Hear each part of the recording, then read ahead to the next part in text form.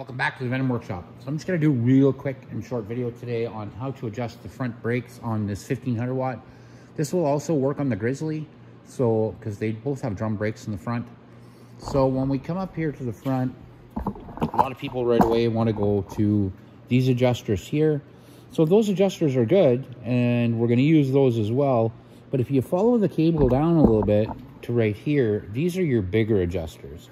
So if you just pull the rubber caps off like that, you'll notice that underneath there's these adjusters right here. So all you want to do is start adjusting these out. And the more you adjust these out, the tighter the cable will become up here. So we don't want to go too far. But I turned this all the way in for the video, so I'm going to turn these back out to where they were. So right now I'm going to go about ½ inch, then I'm going to put my lock nut in place, and I'm going to do the same on the bottom. And these are usually pretty free spinning. It's not that difficult to turn them out. There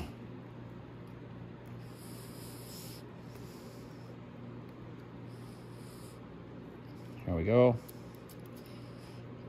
And there we go. Now I can test them up here, and they're a little bit tighter, but I might want it even a little bit tighter. So these are basically where I want them. So I got my 2 set nuts in place. I can just put the covers back up and over.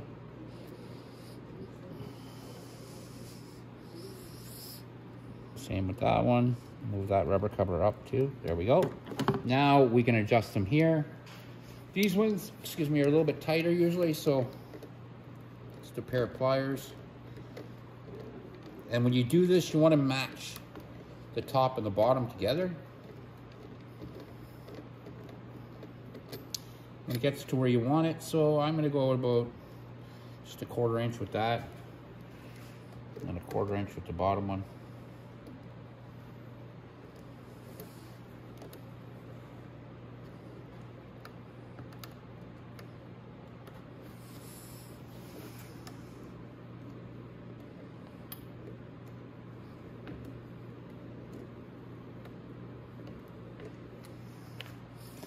Push this guard down a bit so I can get to it.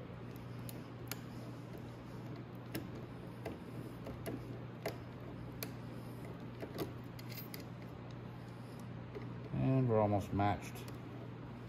Now, there we go. There we are. So we can pull our guard back up like that. Now if we grab our brake, oh, it's much tighter. See how much tighter that is? It's so much nicer. So that, guys, is how you adjust your front brakes on your 1500 watt or on your Grizzly. Like I said, they're both the exact same.